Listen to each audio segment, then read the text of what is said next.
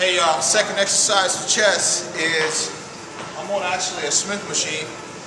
This is Flex Smith machine, and I got 135 pounds on the Smith machine, and I'm doing close grip bench press reps with an incline bench.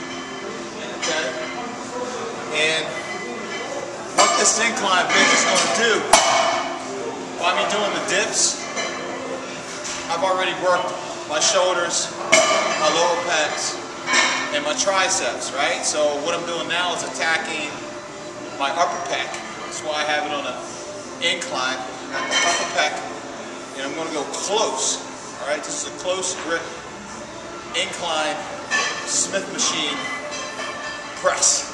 All right, I'm doing 4 sets. This is actually my 4th set, and 135 pounds. So I have a targeted set rep range in mind.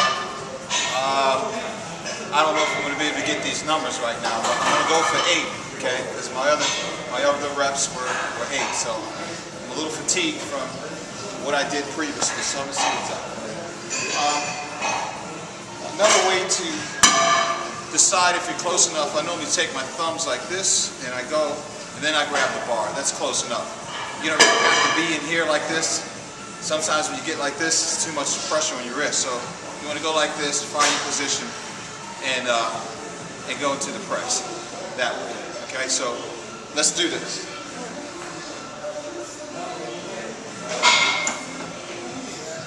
Now, 1, 2, 3, 4, 5, 6. 7, 8, 9, 10.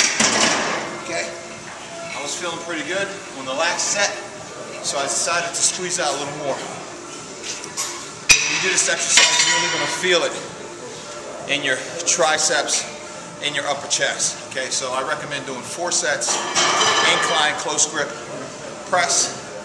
Alright, so that's what's up. That's a full-blown Levrone close grip incline press, baby. Alright, so try that. Something different. Next, we're going to go do blast off for the shoulders.